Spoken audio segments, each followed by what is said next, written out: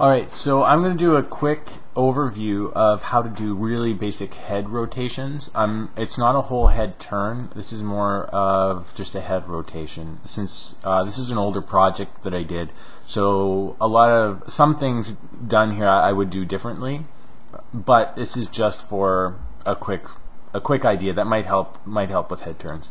So what we have here is there's a little girl's head bobbing around, and she's rotating quite a bit, not tons. I think she breaks at about 3/4, but there's some decent movement happening in there. You can see her ears are moving, her entire face is distorting a little bit, her eyes are moving realistically, the back of her hair is. The only thing that's not working great is the bangs, and again, I would do this differently now, but the bangs I treated more manually, which was a real pain. I would do it more like I do cloth now, like in the previous tutorial I did. So let's have a look at how this little character works. Essentially, it's a bit of a trick because she's not actually a flat face. I've actually pulled her features off, and I have a little null object that is a face center, and called face center, and I'm rotating and moving that all around. So when her head is moving, it's actually all her little parts are spaced out in such a way that it gives the illusion that she has a round head.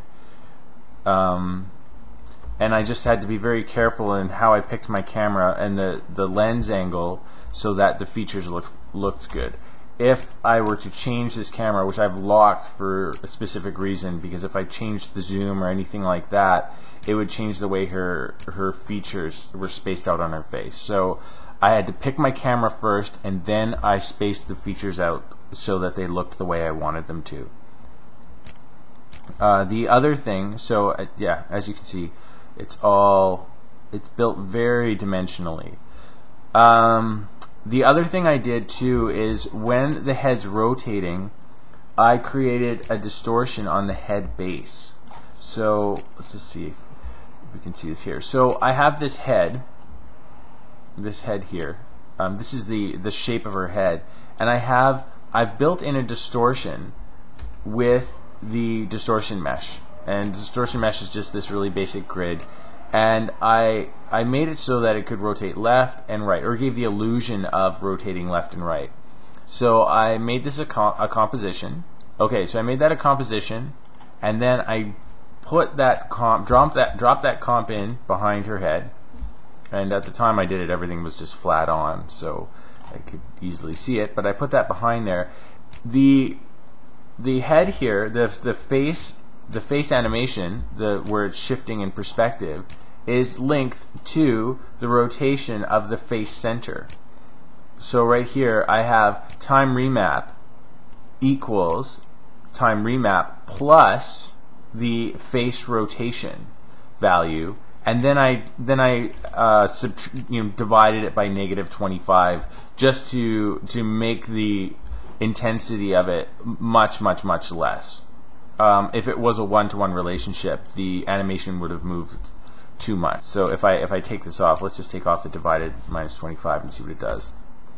So now you see that the head animation executes so quickly that it actually just flips right from one side of the face to the other, which is not what I want.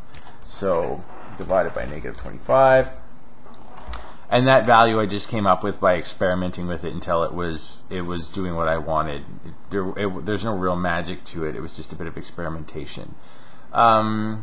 Yeah, so that's essentially how her head works. The other thing I have here is eyes. I didn't do the eyes quite the way I do them now, but I did treat the blink similarly. As you can see, she has this blink happening. And what I've built for the blink is a little slider, a little control slider for her blinking. Let's enable the switches. So there's a slider for her blinking, which opens her eyes and closes them, and as she opens and closes her eyes, her eyebrows go up and down. I just found she looked a little better when she blinked and her whole eyebrows moved a little bit. As you can see, I can blink them wherever I want, and because they're parented to this three-dimensional treatment, I don't have to, grab new eyes or reposition the eyes. They just they take care of themselves. So you can see they're moving around here, and I can blink them.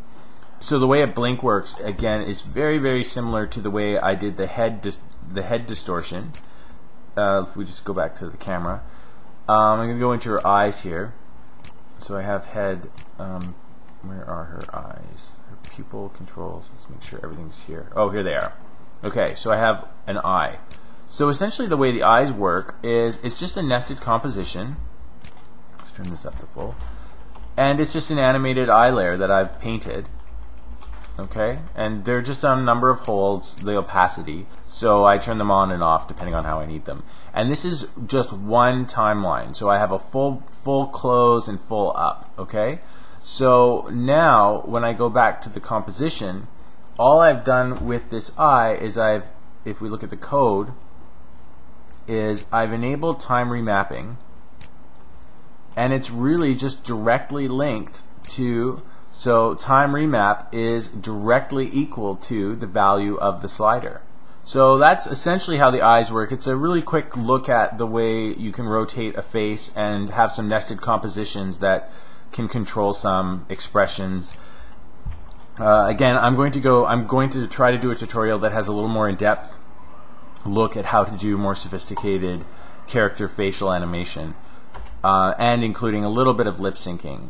This particular style worked really well for the character I was doing at the time, which she was really simple little cutout character, and having just a limited amount of dimension worked really well. I do have some distortions and other things happening to her mouth as well. As her face rotates down, her mouth actually squashes. So there's a mesh warp again attached to the head rotation right here, the face center. And as the X rotation increases, the mouth changes ever so slightly. The distance between this little shadow under her lip and her mouth changed ever so slightly. And again, it's limited because I can break it eventually. I could only go so far before it broke, and then what I really should be doing is having a different head, and I was just trying to avoid that. As for the hair distortions, which aren't really working, to make them interactive, I would do them just like I did the cloth now, and I would actually I would create a timeline just like the shape of the head for the hair that would be affected by the rotation of the head. So here I have the distortion mesh of the head being affected by the rotation value. I don't have the hair doing that. So I had to go back in after I animated the character and then do all the mesh warping for her hair, and it was a little bit of a nightmare. So that's why, like in the cloth tutorial, I really am trying to automate as much of that stuff as possible. Alright, so there you go.